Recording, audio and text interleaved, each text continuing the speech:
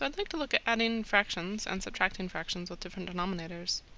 But to remind ourselves of some of the basics, looking at it when we've got the same denominator or the same bottom, we can just add straight across. So here I notice I've got 1/8 and 5/8. Same bottom, so then I'm going to have 8 on the bottom. And I've got 1/8 and 5/8 that I need to put together, so that's a total of 6/8. And the reason that works is because these pieces are actually the same size. So 1/8 and 5/8, they're all the exact type of portion. They're an eighth, and so we can kind of group them together like similar things. So in this case, we'd add them all up, and we'd have 1, 2, 3, 4, 5, 6 of the eighths.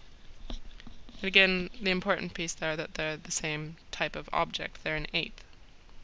So where it gets tricky for us is when we've got different denominators, where the bottoms are actually different. In this example, 1/4, so 1/4 plus 3/8. So here we want to add two fractions, and I'm noticing that the denominators are not the same. So here I've actually got to pause and think about doing something slightly different, which is how to make the bottoms the same. So 1/4 would be just that 1/4 piece, and 3/8 would be 3 of those eighths. And part of our problem is that a fourth is not the same size as an eighth.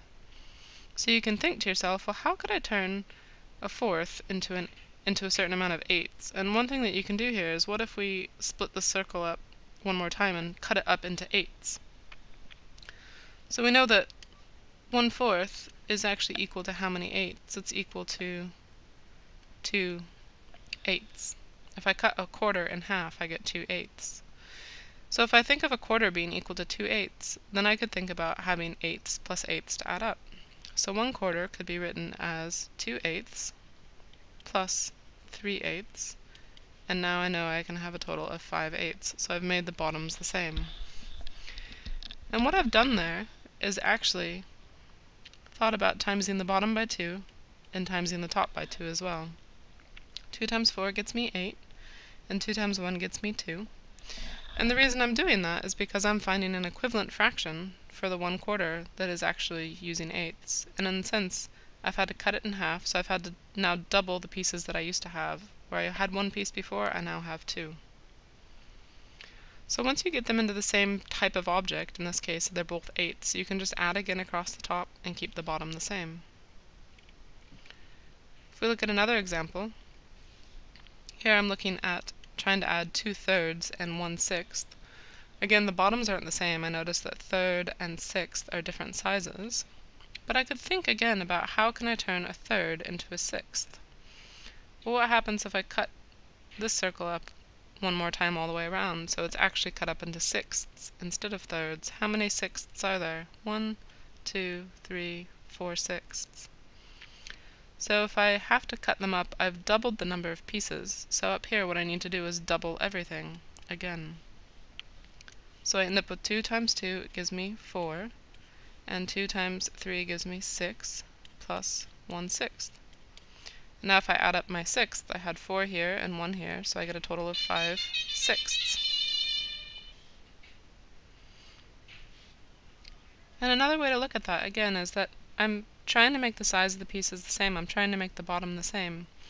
And I can think about, is there any factors that both, or any numbers that both 3 and 6 can share? And I know if I times 3 by 2, I can get to 6, and then I'd have the same thing on both, which is similar to what I did up here. I knew if I could times 4 by 2, I could get 8 on bottom, just like on the other one. So sometimes it's helpful to visualize cutting up the pieces and figuring out how many are there. But you don't always have to be drawing up your objects. You can work on it from another point of view. So let's take a look at a few more examples here. If you'd like at any point, it might be a good idea to pause and try these on your own, and then go ahead and play it and see if you've got the right answers. But let's walk through them for those that need more help. So I notice on this fraction, 3/5 over 1/3, they're not the same size. And I can't just cut 5s in half or cut 3s in halves to get to similar size bits. They're kind of an odd thing here. So I want to think about a number that both 3 and 5 could times to, that I could convert these two to make equivalent fractions at the same bottom. One hint for you to think about is try timesing the bottoms together. So here I could think of a hint. What's 5 times 3? That's 15, so I know I could times both 5 by something and 3 by something to get to 15. So ask myself, what do I have to times 5 by to get to 15? And here I have to times by 3. So that means I have to times the top by 3. And on the other side, what do I times 3 by to get to 15? Here I have to times by 5.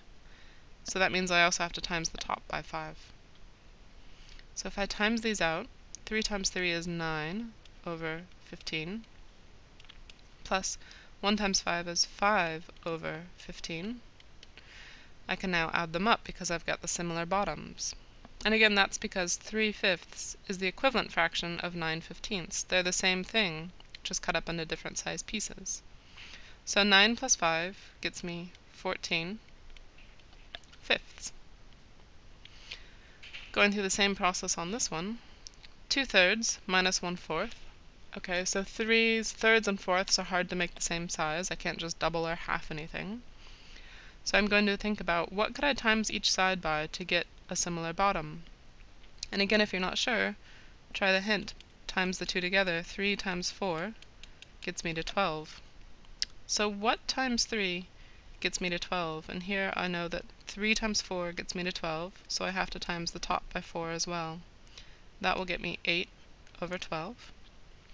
And on this side, what times 4 gets me to 12? And that's times 3 times 3. So I'm going to have minus 3 over 12. So if I have 8/12 and I take away 3 of them, I'm going to be left with 5/12. Looking at another example, here with 7 and 2 on the bottom. And I know I can't really, again, think of an easy way to just change one of them to be the other, so I might have to change both in this case. So again, my hint here would be think about what 7 times 2, that gets me to 14. So what do I times 7 by to get to 14? I have to times by 2. So I'll times the top by 2. And what do I have to times 2 by to get to 14? I have to times by 7 and times by 7. So I'm going to get 4 over 14 plus 7 over 14. And that gets me a total of 11/14. Looking at this last example, I've got fifths and thirds, again hard things to combine, but I can go through that process again. I have 5 times 3 will be 15. So I know that if I times 5 by 3, I'll get 15, so I need to times the top as well. That again gives me 9/15. And here I've got 2/3, so timesing by 5 to get 15. 3 times 5 gets me 15, so I times the top by 5 as well. And I get 10 over 15. And that gets me a total of 19/15. And just stopping for a minute, making sure you can't reduce anything. 14 over 15 can't go any further. 5 over 12 can't go any further. 11 over 14 cannot be simplified. And 19 over 15, that's alright as an improper fraction, but if we can remember, that's also can be written out as a proper fraction. I know that there's at least one 15 in 19, and that there's 4 left over after I take that away, so I could reduce that to 1 and 4/15. So on these problems, again, sometimes it's easy to think about cutting a piece up, but the process that I did here was the same. What can I times 3 by to get to 6? 2 times 3, so I times 2 on top, and I get 6 and 6 on bottom. Or sometimes you can think about it without the picture and just, as a hint, times the two together. So if you times them together, you can times the sides and end up with equivalent fractions again that have similar bottoms, and you can add them together.